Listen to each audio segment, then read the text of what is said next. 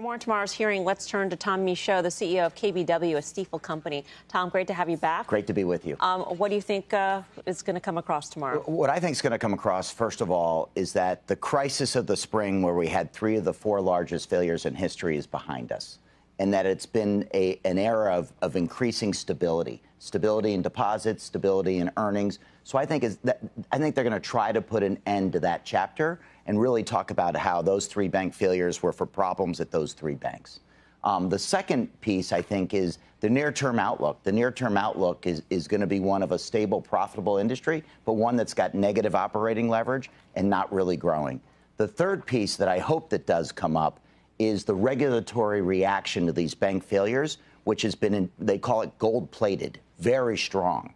And really, it's going to de-risk more the banking industry, which is going to tilt the balance of the banking industry's competition with non-banks. Non-banks have been growing at faster than 10% a year. They've been taking more and more market share from banks, the private credit area.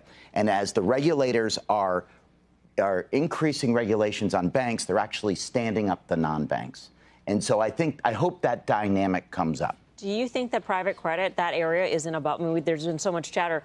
You know, UBS chairman saying, right, that it's a bubble and there's a risk here, you're saying, perhaps? So we research all these companies, the ones that are public. Some of them are terrific companies, really well managed. But anything in financial services, in my opinion, that grows a lot faster than the economy usually hits a catch-up moment. That doesn't mean that it's going to be a crisis, but all the players in private credit aren't going to be successful. So I think it'll be interesting to see how it plays out. I do think private credit is here to stay.